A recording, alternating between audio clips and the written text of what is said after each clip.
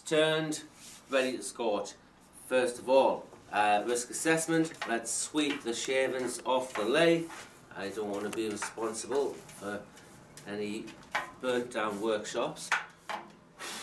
Right, so that's cool. I know you're using ash. Mm-hmm. Is there any reason you couldn't use any other open grain wood? No, none whatsoever. Good question. Ash is traditionally a wood used for tool handles, whether it was axe handles. Hickory was another one, and basically, Craig, because I'm turning tool handles, the traditional wood was ash. It's resilient, it's strong, and that's the reason. Plus, it's got an open grain. However, there's nothing stopping you doing this with any open grain. It could be oak, just depending on what you're using the handle for. See, as a wood dealer, I was hoping you would tell them to use Gaboon ebony or Macassar ebony, something like that. And then you wouldn't need to scorch it. Actually, it's difficult to get that stuff now. Actually, difficult. Well, it's a lot more expensive. Yeah, it is. So I was hoping you'd tell them that. Well, I've got, the guys know me. I'm always on their side. Right, so, camera lady, can you come back here, please? Okay, what I'm using is, I'm using MAP gas. That's the yellow canister. MAP gas stands for mixture of acetylene and propane. It's a much hotter gas than just the propane. I like the fact that you can just, it's a piezo lighter. That gives me a lot of control. So we're going to scorch it basically, and what I'm looking for, you might be able to zoom in on this, is when I'm looking for the grain here to be a bright red, okay, and that's scorched enough. Okay, if you don't get that bright red, you might see yellow of the flame, the stuff in the woods burn. Now, technically, I'm not sure what it is, but the stuff in the woods burn, you get a yellow flame, and then you'll see the grain, the annular rings go red. That's the right stage. When you get to that stage, back off. I'm just going to burn this up and down. You'll see. You'll see. Right, here we go. Now, I am burning away from where the ferrule's going to fit. I don't want to burn that too much and have it, it just doesn't look right. So burn away from that joint, that edge, that sharp edge there.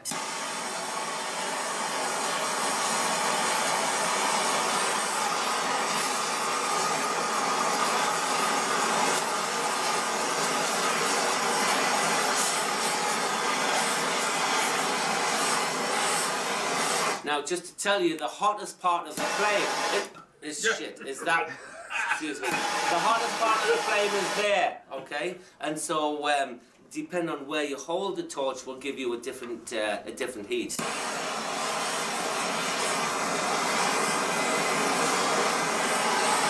Going back to here, there.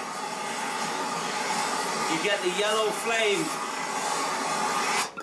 Just let that go off and then watch. When I hit it again, see the grain, you'll just see it go a bright red.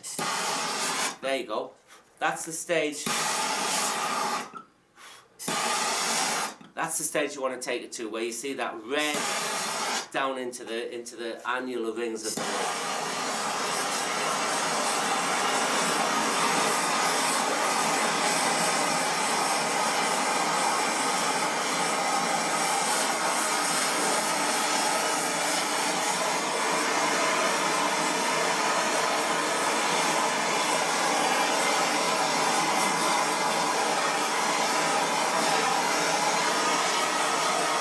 Just let sections cool off a little bit, then you can go back to them.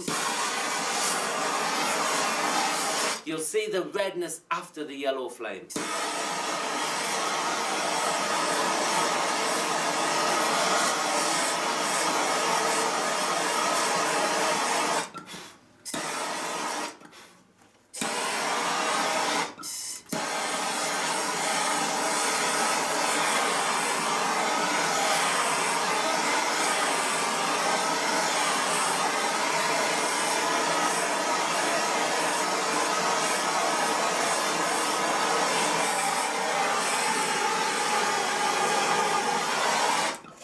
Okay, perfect. So now I'm using a brass brush, not a steel brush, a brass brush, and that will take away the softer burnt wood on the surface. Go with the grain, don't go across the grain because you'll put scratches in there. Go with the grain and brush away all the loose stuff.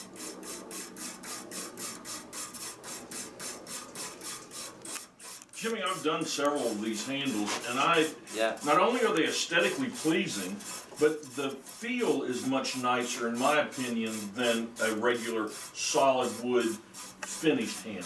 Do you know what? It's funny you should say that. It's true. When you feel this now, it feels like a piece of wood. It feels like I don't know. It's been weathered for hundreds of years or what, but absolutely, when you hold it, you can feel the grain. It just, I don't know, it just feels more ergonomic. Yeah, it has a very tactile feel. Absolutely. Do you know, I like the wooden handle. It's traditional, and I tend to be a little bit traditional. Nothing wrong with metal handles. However, you know, in the winter, the cold, when you pick them up, they are not particularly ergonomic. With a wooden handle, you can shape it whatever shape you want. Well, you can make it to fit you. You can personalise it. It's not just an off-the-shelf deal. And I don't know. I like the black. I like the way it feels.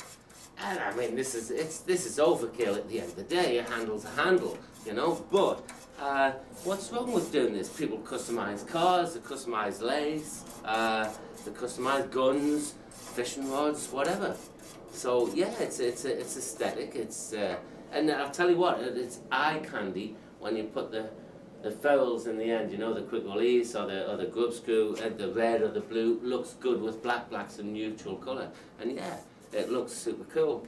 So, bit of tissue, just going to wipe off the excess dust, get it to look the same. Make sure you get rid of all the loose stuff. And now what I'm going to do, now that wood's still warm. In fact, it's hot. It's still quite hot. I'm going to get this. You can use various products. I got this from Lowe's, Howard Feed and Wax. It's basically what I'm after is a soft wax.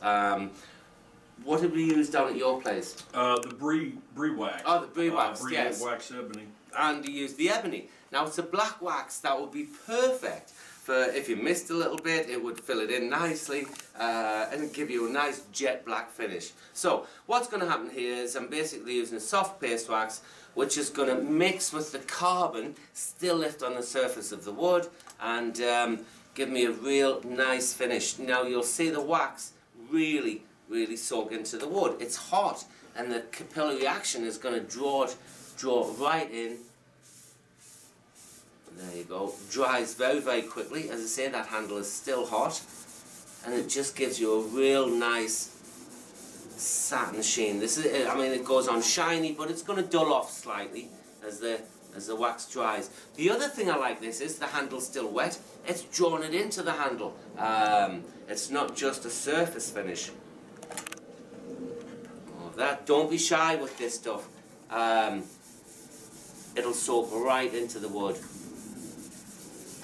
You can see what's doing there, mixing, look at that, jet black. So all the carbon's mixing with the wax, and we're getting a really nice finish on there. Get it right down into the grain of the wood.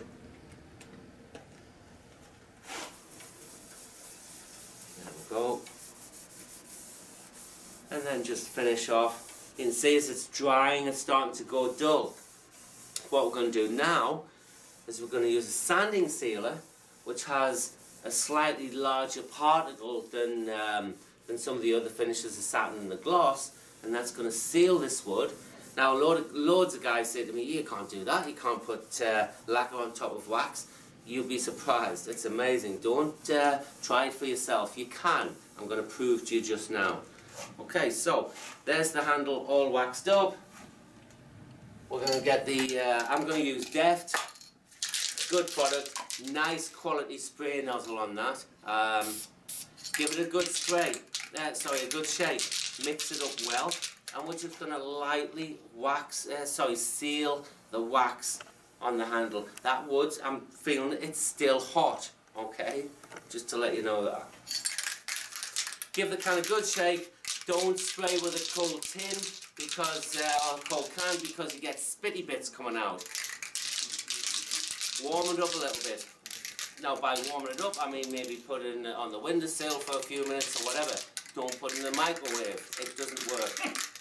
Now what happens if you don't use the sanding sealer and you just go to the grain fillers? You don't, what tends to happen is the waxes go too far into the pores of the wood, you don't get that build up, and the colours aren't quite as vivid as if you seal the pores. Now the other thing we're going to do on this is we're going to put a pearl white on first. Now giving it a base of pearl white kind of reflects the top colour, whether it's a red or blue or green or whatever. So we'll give it a white first and then we'll wipe on, because we're putting it on this one, we're going to put the blue metallic in because it's got a nice blue metallic top. That matches in nicely from a design point of view. So yes, good question. That does, so the sealing it does make a difference. So just like this. But if you wanted a more pastel color, don't bother sealing it. Don't seal it. If it, but again, it depends what you want. This is the type of thing where I could talk to you till I'm blue in the face. You've got to try it out and experiment. It might work different on different woods. You've just got to get the product and work with it. Your only limitation is that what you can think of to do with the actual product. You know. But there's a huge variation of colours. Yeah, you can knock yourself out. So that's well shook up, as Elvis would say.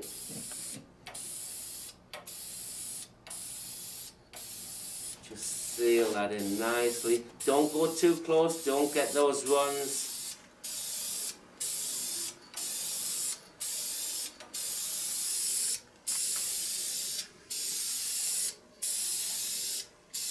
There we go. So that's nicely sealed. It's a sealer, so it's going to dry. It won't dry shiny, it'll dry matte. But that's going to give us a great base. Tell you what, just going to touch that. That's more or less dry now. The wood is still, I can feel the heat coming off the wood. So it's still, that's dried great. What I'm going to do now is put the satin on top. What this tends to do is to just put a little bit of a sheen on the top of the grain. It affects how the colours look, okay? You'll find this out for yourself. That's good. There we go, perfect. Nice, even sprays. Again, don't get too close and don't overspray. You're better off putting 2 or 3 coats on and building up to the finish you want than putting a thick, heavy one on. And especially on this stuff, it's really difficult on the scorched ash to get rid of a run. You just scratch the whole surface. So that's perfect. A nice satin sheen to that. That's going to look absolutely awesome when it's done. Good. So we're going to let that dry, give it a minute or two, make sure it's properly cured. If the lacquer is still wet, you might soften it, get a smudge mark, and you've undone, well, however long it takes to get this far. When you're doing this, it's better to use the pearl white first. The reason for that is because it reflects the light back, and it colours up the colour, whichever colour you're using, looks a lot better. It brightens it up. One other thing, do not overspray the handle so you fill the pores. If you fill the pores, you'll get a patchy effect, and so give it an even spray. You'll probably see there's still a lot of pore in there. So, bit of paper towel. The less you put on here, the less you've got to wipe off. However, you've got to put enough on to get it into the pores. So we're going to spread this on here, get it right down into the pores of the wood, work back, there we go, and just work that in. Then we're going to switch the lathe on and remove the excess on the surface. Now then, in the past, when I've demoed using gilt creams, before I had my own product, some of the gilt creams there out in the market can, over a period of time, being stored or whatever, thicken up, and that would be more difficult to spread. You can see this is spreading on really nicely.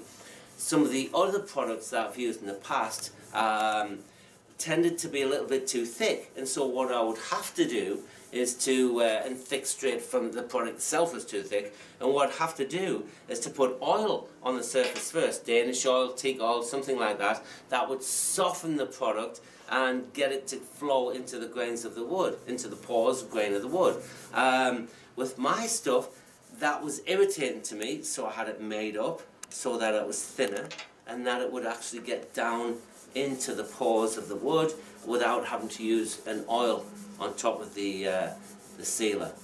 Jimmy, we found in manufacturing this product that actually, if you don't like a color or you don't like the way it's coming out, that the way to remove the cream filler is to use an oil, and it will take it out of the pores. It kind of floods the pores and takes the oil back out. So basically what you're saying is, don't use the oil.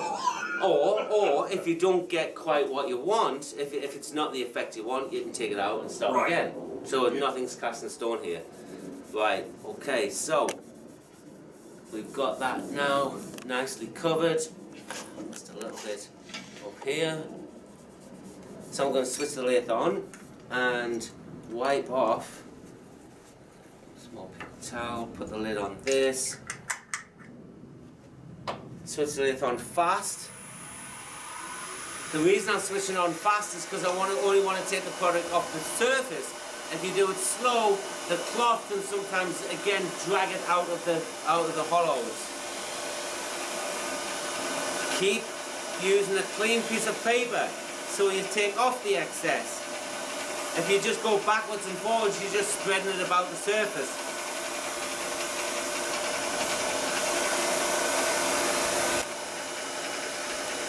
Get rid of that. Use a clean one.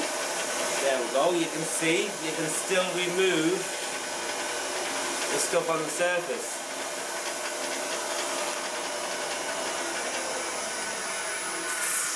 Okay, that should be fine. Excellent. See all it's in there. Don't worry if you've missed little bits. Yeah, there's a little bit, but that'll mix with the blue. Okay, so we'll get slightly different tones in there. So now, here we are. Now, if you got a lot of the color that you don't like in a certain area, you can hand buff at this stage to get the excess off the top, we found. So basically, you're saying just rub in particular areas. Right. Well, you see that there, that's more end grain, that's more long grain, so it's going to take slightly differently anyway. Right, so. Now you're applying the blue now. Going to put the metallic blue on now. So again, there we are, that's the product. Wipe that over the surface. Now again, you could colour code your tools, so at a glance, you're not looking at the size of the tool, or whether it's a spindle gouge or bowl gouge. You can see at a glance, because it's colour coded, as to what the tool is. Now you can also feather colors together, so you could get a flame effect or whatever effect you're looking for. It doesn't have to be just blue on that tool. Okay, and so what colour? Okay, then shout something out. If you're going to mix, what else could you put in? Green. Closer to the end, I might even go the solid blue, where it'll be a darker color than the metallic up at the front. What about a green? You can do that. I'll tell you what. Go and get a green. Okay. Go and get a green. green. Want metallic or solid? Metallic. Let's keep it all metallic. This stuff spreads so nicely. And I'll tell you what, Craig, the white, after you've finished smashing them all. Excellent. Aspen green. Excellent. So, into there. Again, a lot of this is going to get some up the top there.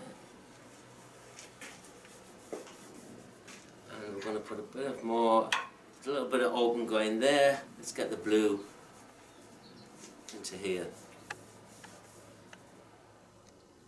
Into there. So again, just work it in to wherever you want it to be. Get rid of that. Put the lid on here, and we'll try a bit of green. So we want a unique handle. Yeah, you can see the I'm not quite sure if you can see that, but there's a definite metallic fleck in there. I'll tell you what, I'm really interested to see on various website chat rooms and whatever, some of the products I'm hoping, oh wow, that's super cool. Sometimes you got to get them out in the sun to really see the that. Yeah. It's a very fine metallic flake. Fleck. Let's just fleck some green up into here as well. Let's see what we get there. Yeah, there's no reason why they can't. Oh yeah, got it. Can't be mixed. Right, so that's nicely covered. We're going to switch the lathe on, do exactly what we did before we put the colours on. Switch the lathe on and take off the excess. And turn this fast here.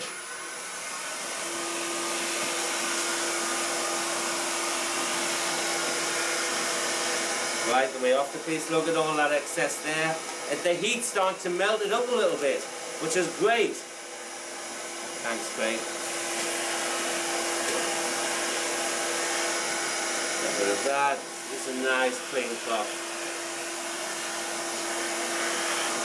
Still taking a little bit off there.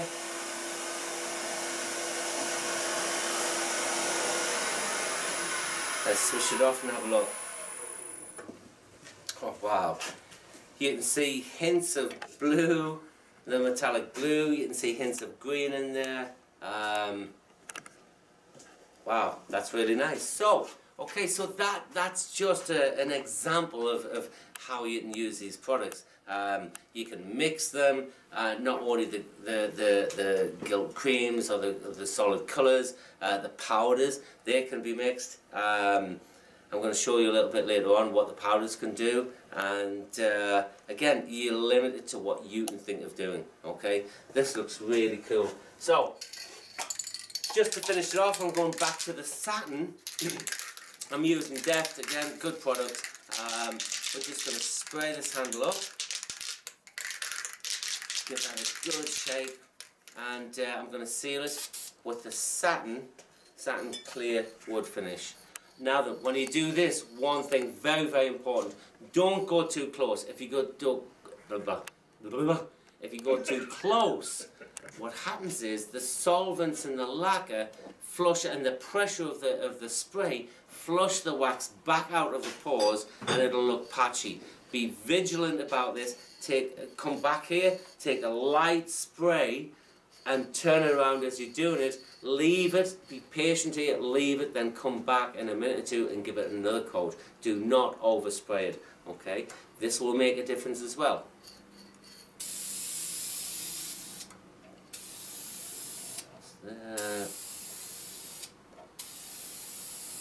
It's a nice quality nozzle on the Deft. There we go. So, be patient. That's sealed in there nicely, and just see hints of metallic green in there. Actually, one of the products that I forgot to mention before is we actually have a flip-flop colour, and there's one, which is it's blue to like a blue to a reddish colour. Blue to a reddish colour, yeah, and that looks amazing. How the guy makes it, I don't know. Incredible. But you put it on, that's a trade secret. And as it turns, it goes from blue to red, depending on how the light catches it. That's another product we have. Interesting, you know, depending on how you display your work. If you put it on a little turntable, as it's spinning, you will see different colours through the product. It looks absolutely amazing. So, ladies and gentlemen, we're just going to let this dry, and then all we have to do is put the piece together, put the ferrule on, epoxy the either the grub screw collet or the quick release into the end, and you've got yourself a personal, ergonomic, really nice to feel handle, embellished with some of the products. And again, you don't have to just do this on a handle. You can do it on anything, any wood which has an open grain, and you can have some marvellous effects. So, guys, knock yourself out. Thank you very much, and see you later.